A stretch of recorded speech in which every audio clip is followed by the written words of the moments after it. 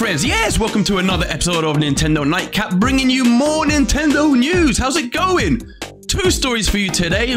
Rather short video, but we're going to get into it nonetheless, because first story, Pikmin enter the AR world via a new phone game. We're going to get into that. And secondly, two new leakers give us more evidence pointing towards Nintendo indeed entering the world of VR. And they give us some little information of what form that might take. So we're going to get into both of those stories.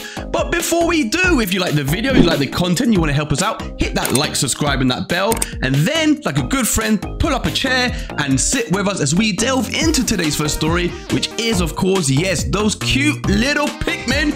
Not content with ripping up the charts around the world with Pikmin 4 becoming the highest selling Pikmin game in the process, they have now released their very own phone-based AR game. Rather in the same vein as those pesky little Pokemon, this time it will be those cute little Pikmin though that invade our surroundings. And I of course did try it, very fun, very cute.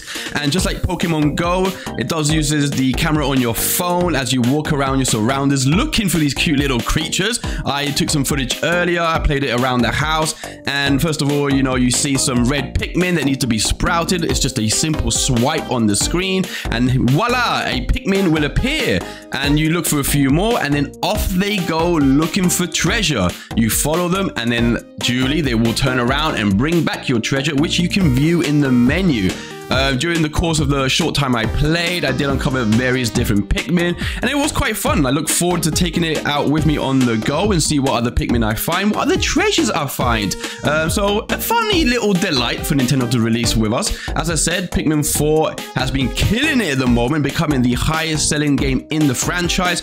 So it's really awesome to see Nintendo, you know, just branching out its IP like this. Very fun indeed. But let me know, what do you think? Will you be installing it yourself? Will you be looking for Pikmin around your surroundings? Let me know in the chat. Now then, next up, more Nintendo Switch 2 rumors have surfaced, this time in the form of its rumored VR device. This comes courtesy of Twitter leaker Nash Weedle. If you know the name, he is the Spanish leaker who leaked the existence of Metroid Dread a year before its existence. And this time now, he set Twitter alight by claiming a few very interesting things. He claims that Nintendo is indeed working on a VR headset, which is a separate device from its console.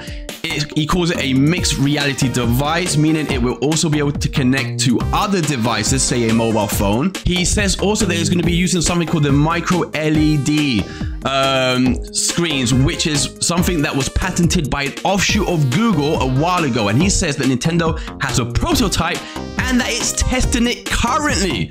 So very interesting news. He also shared a fan-made mock-up of what it could look like, which looks really snazzy, I might say. And adding further fuel to these rumors is a post put on Reddit a while ago by Follow Me in Blue, which does indeed show various patterns worked on by Nintendo that does indeed show a VR headset being used and connected with other devices, in this case a mobile phone.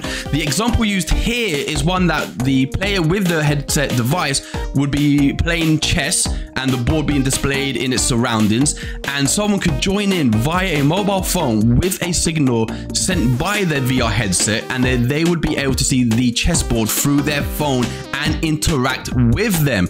So this is amazing. This would be incredible. I don't know if it's been done before, but I love it if it would be true. I love when Nintendo goes crazy and does insane things like this. This looks like it would be insanely fun.